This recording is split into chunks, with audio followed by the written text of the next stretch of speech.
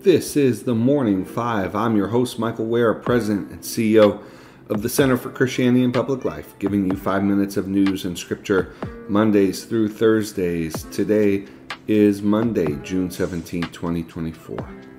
If you listen to where we are over the weekend, you know some things are changing. Now, one thing that's not changing is the Morning Five. You can still listen to the Morning Five here Mondays through Thursdays.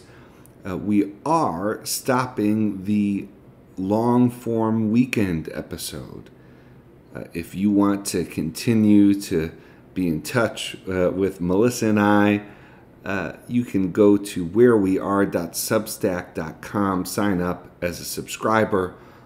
We'll likely do some sporadic podcast episodes, say one a month. Over there, you'll also receive regular communication from us, including our political brief, Top 5, and Faith in the News. But wanted to make sure you saw that announcement. Also want to make sure that you saw the Center for Christianity and Public Life has launched a new podcast for the good of the public. And you could learn more about that podcast and subscribe for that podcast at ccpubliclife.org. All right, this morning, I thought instead of covering news headlines, as we sometimes do here at the Morning Five, I wanted to read something. And I'm going to read a poem from Gerard Manley Hopkins, God's Grandeur. The world is charged with the grandeur of God. It will flame out like shining from shook foil. It gathers to a greatness like the ooze of oil crushed. Why do men then now not wreck his rod? Generations have trod, and all is seared with trade, bleared, smeared with toil.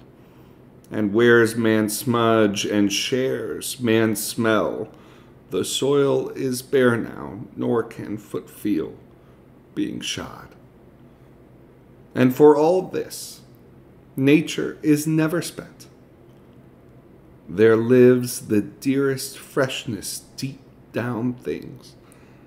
And though the last lights off the black west went, O morning at the brown brink eastward springs, because the Holy Ghost over the bent world broods with warm breast and with bright wings. Let's close the Morning Five today with prayer. Dear Father, always near us, may your name be treasured and loved. May your rule be completed in us. May your will be done here on earth in just the way it is done in heaven.